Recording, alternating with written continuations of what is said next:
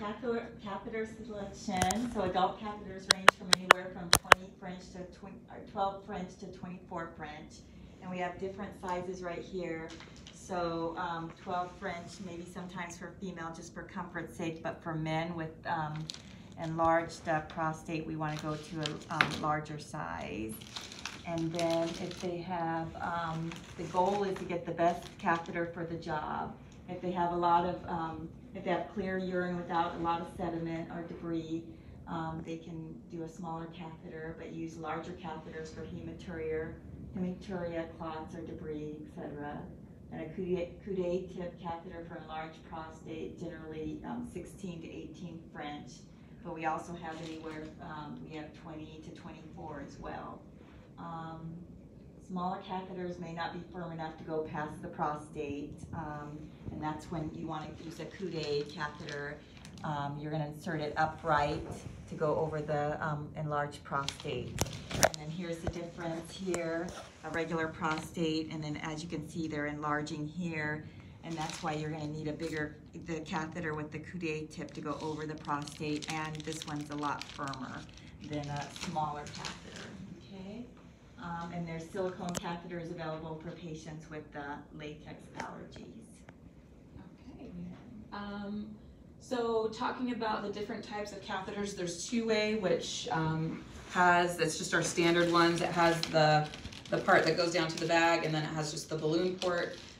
You can see, let's see, this is a two-way. So if you see the lumens there, there's that big circle which is draining to the bag, and then there's an itty bitty little circle, and that's what's going to inflate the balloon. So it actually has a pretty good diameter. This is a 22 French two-way.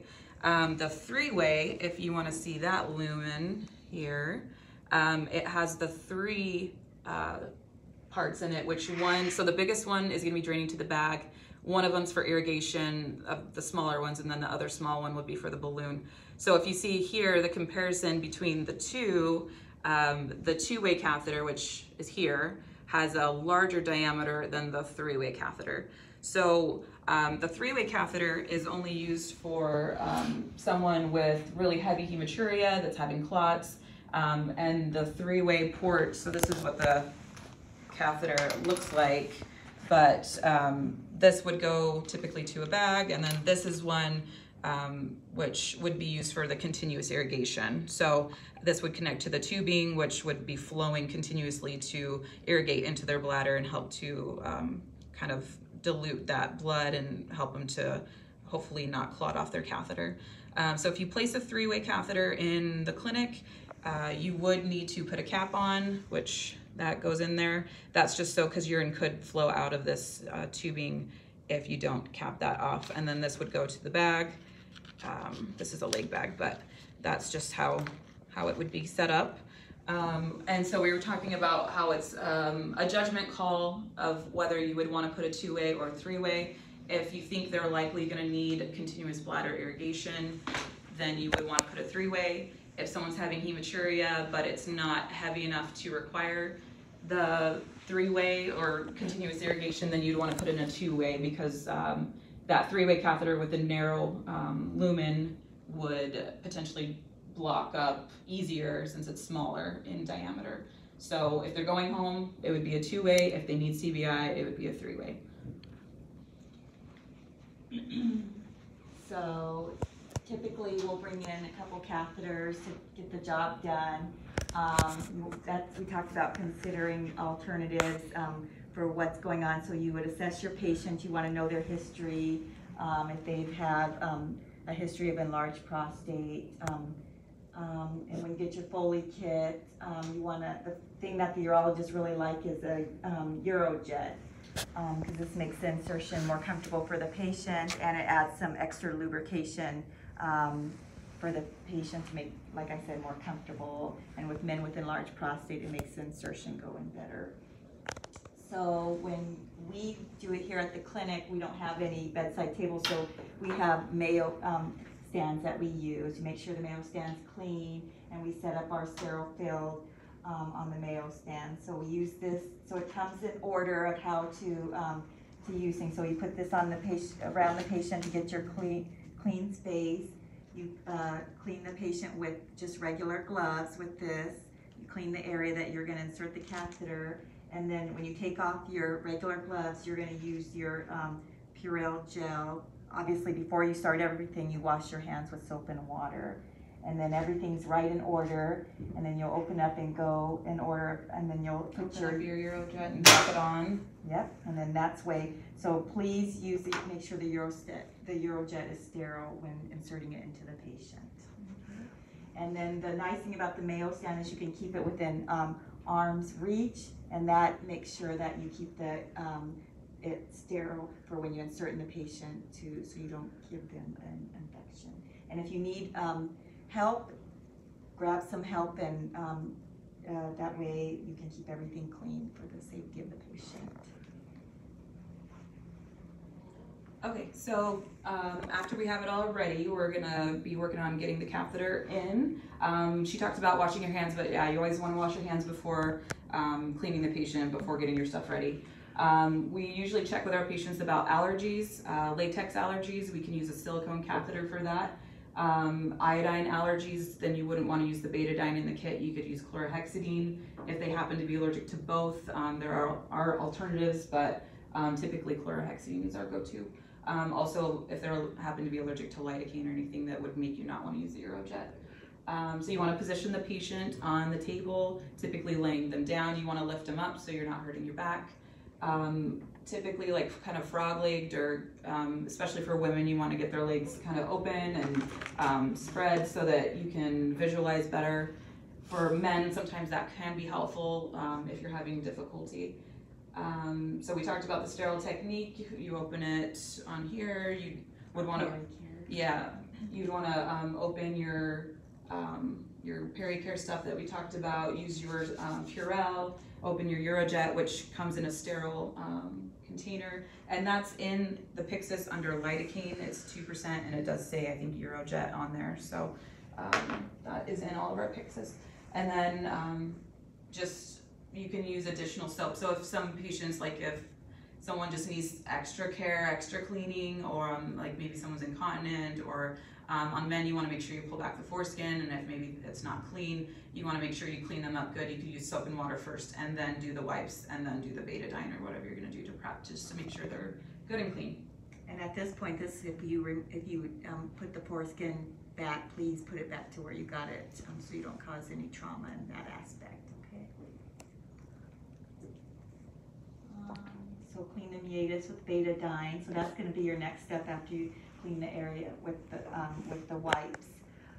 Instill the UroJet directly into urethra and allow it to dwell 1 to 2 minutes. I typically some of the urologists will pinch the head of the penis to keep the UroJet in there. I just put my thumb over the insertion site, and then we do have penile clamps available as well, if the patient would like it to be in a little bit longer. Yeah.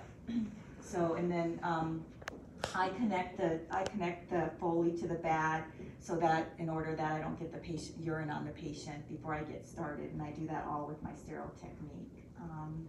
And then insert the catheter. If the patient is a male, advance the hub before inflating the balloon. Tina, can you tell them? Yeah, so on our catheters, you want to advance all the way so that this hub here is all you're seeing. So all the way, push it into the penis until this is all you're seeing.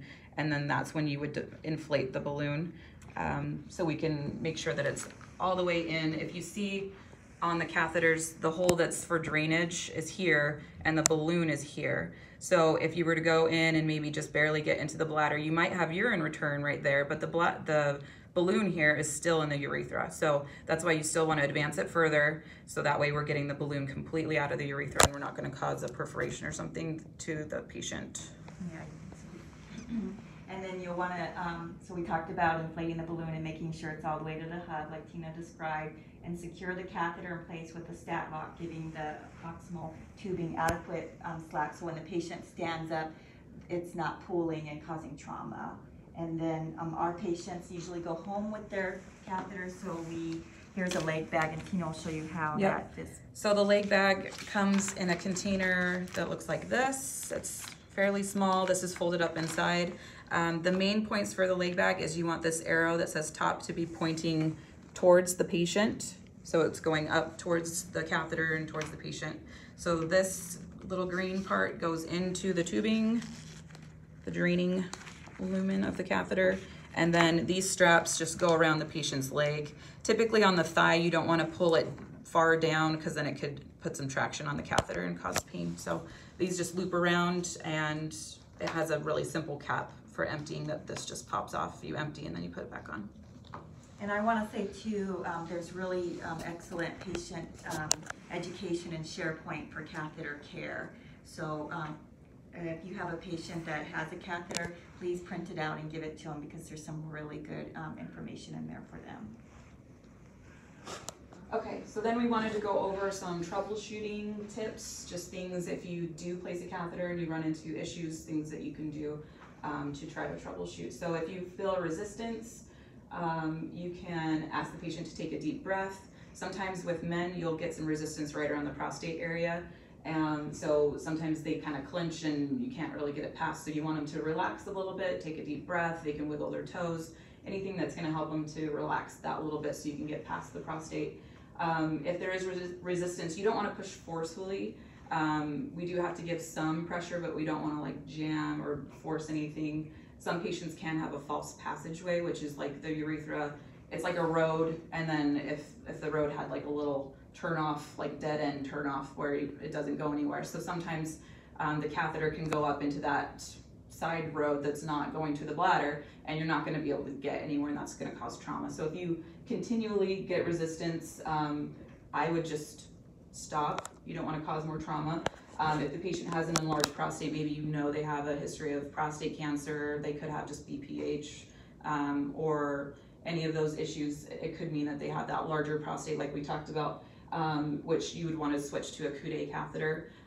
Or if you know that patient on the front end, you know they have that problem, you could just bring a Coude, because oftentimes it is more helpful. And like I think Trudy mentioned, the larger catheters are better for the Coudes because they're just firmer and they're better able to get past the prostate. Sometimes the littler ones will actually bend because the tubing is just not firm enough to go past.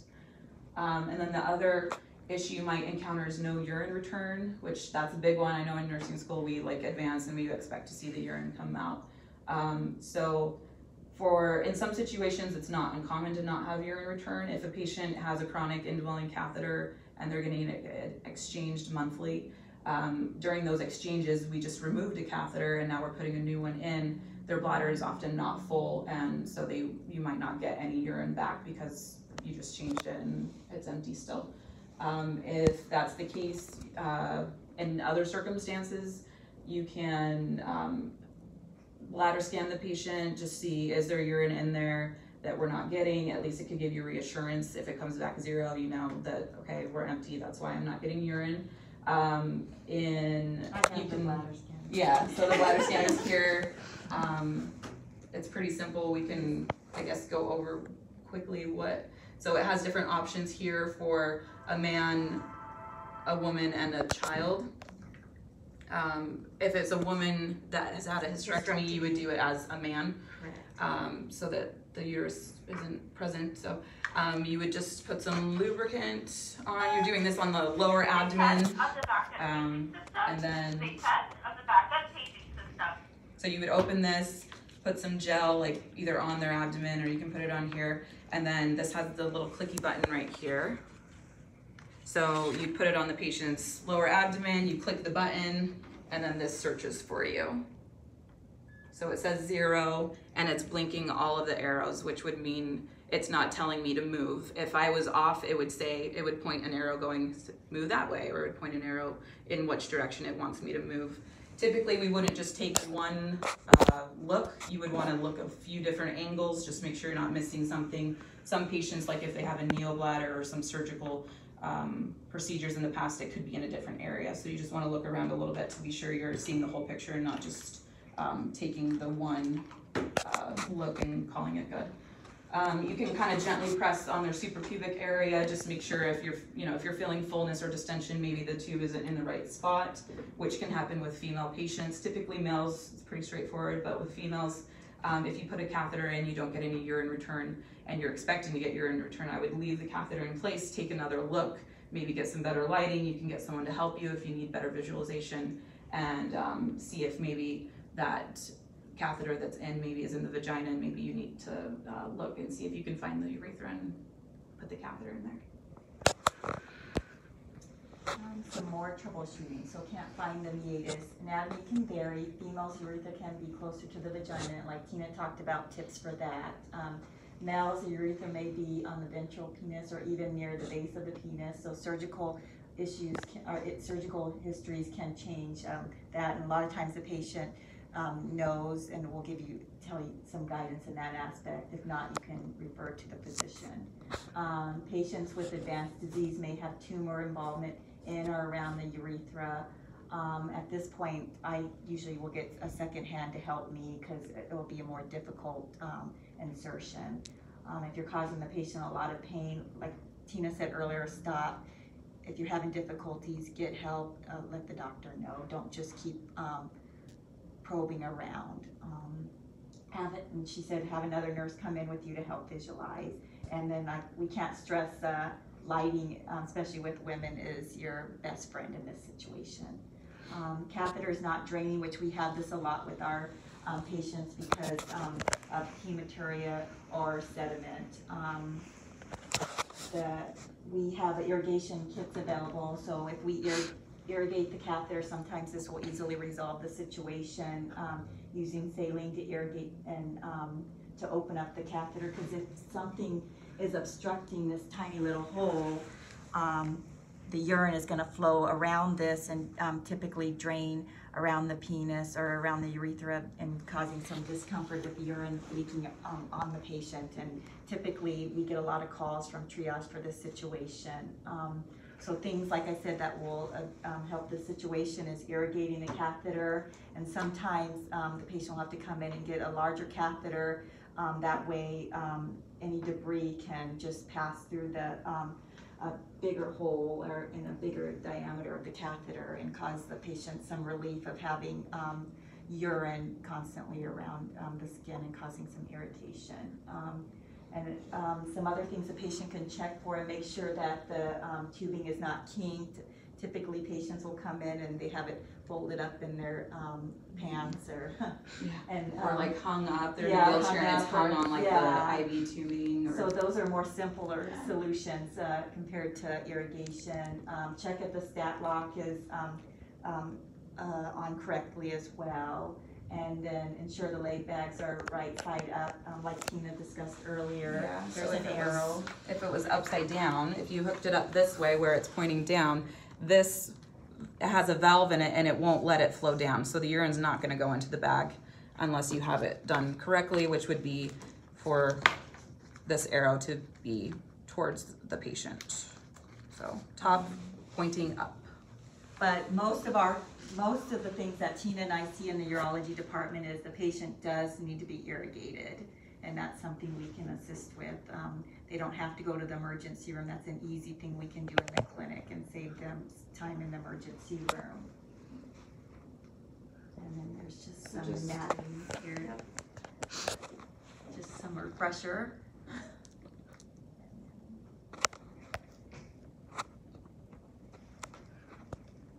Fantastic. Thank you both, Tina and Trudy, our amazing urology clinic RNs. Yes. And they're available for any assistance needed, and they're happy to help. Happy. We don't want our patients to go to the emergency room. Don't send them to the ER. We'll take care of them. Thank you. You're welcome.